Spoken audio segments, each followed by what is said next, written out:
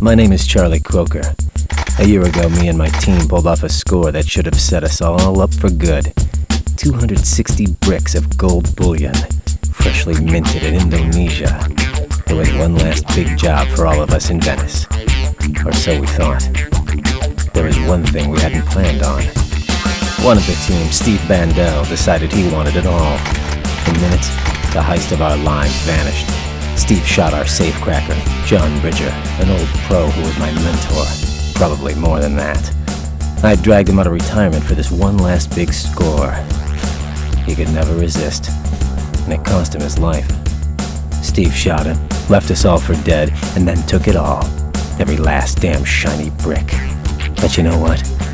Good things come to those who wait. A year later, I learned that Steve was in LA and had used some of that gold to payroll a wall of guards around him.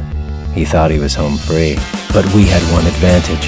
He also thought we were all dead. Oh no, we were nowhere near dead, and it was time to get that gold back.